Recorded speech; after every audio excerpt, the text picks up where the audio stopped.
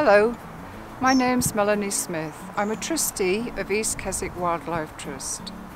I'm here in Bardsey Fields to explain why it's so important that you help us and donate to enable us to buy this field for our community, for our wildlife and for our future. This field, it is the green heart and lungs of Bardsey. If you were to come here on a summer's day, the field would be full of wildflowers, of butterflies, of birds and bees. To find 50 acres like this is just such a wonderful opportunity. Over 40 breeding birds here, over 260 species of wildflowers and plants, and 20 species of butterfly. For example, common blue butterflies. We found a breeding colony here, probably the only one in this area. It's now so rare. But what about the threats to this land? Well, if it was to go under the plough, it would be so detrimental, and very quickly we would lose all our wildlife and all our wildflowers.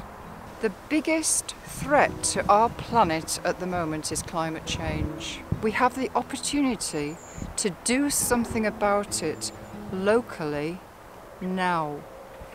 I've come down into Bardsey Fen now. I've been told that waterfowl were recorded here, and I'm hoping that I might even see one today. It's the largest area of lowland wet grassland and fen in the Collingham and Bardsey catchment area. It's so precious. It still has remnants of its ancient flora here to work on. Fen like this and wet grassland, it sequests or holds more carbon underground than trees.